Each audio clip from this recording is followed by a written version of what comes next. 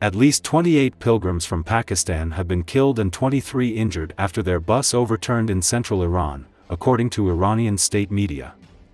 The accident took place in the central province of Yazd.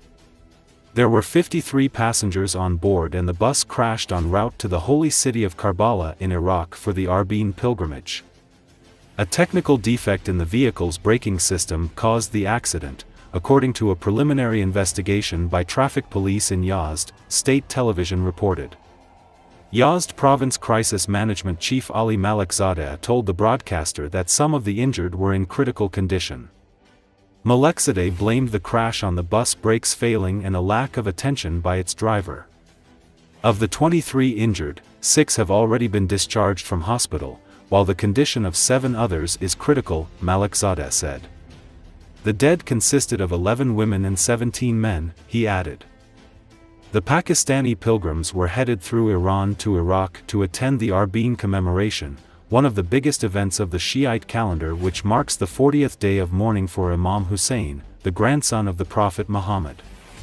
In Pakistan, authorities described those on the bus as coming from the city of Larkana in Pakistan's southern Sindh province.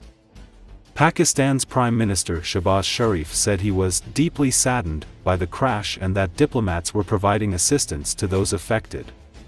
"My thoughts are with the bereaved families," Sharif said on the social platform X.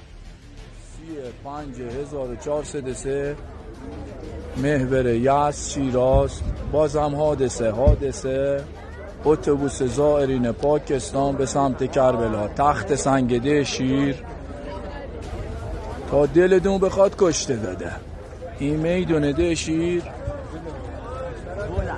اینا اتوبوسی که کشته داده من جلوتر نمیرم که اینایی که فوت شده نه نبینین خیلی زیاد هستن وحشتناکسانه خواهش میکنم مسئولین حال دیگه یه فکری بردارن خدا شاهده حال دیگه یه فکری مسئولین بردارید برای این راه خدا خیرتون بده